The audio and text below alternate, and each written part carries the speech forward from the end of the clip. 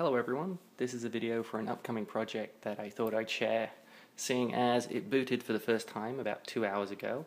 This is one of the prototype boards, so it's fairly basic, but it has all the components that will eventually be on a production board.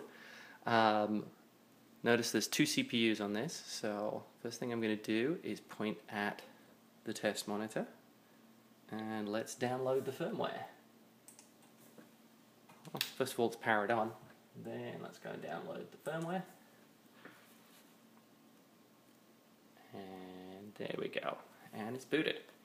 And can anybody tell what this is yet?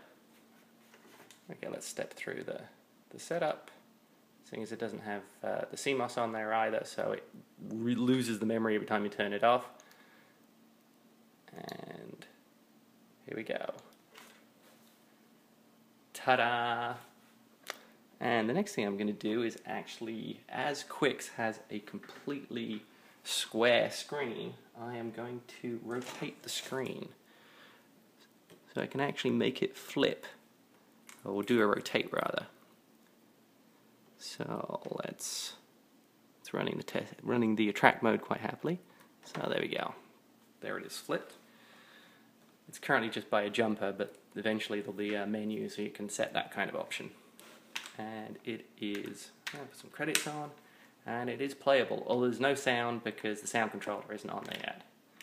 And I am really bad at Quix, so this is normal gameplay for me, dying almost immediately. Let's do a blue square, oops, and I've died again. Now let's do a red. Ooh, ask control. Okay, so that's a preview of an upcoming project. So, thanks for watching.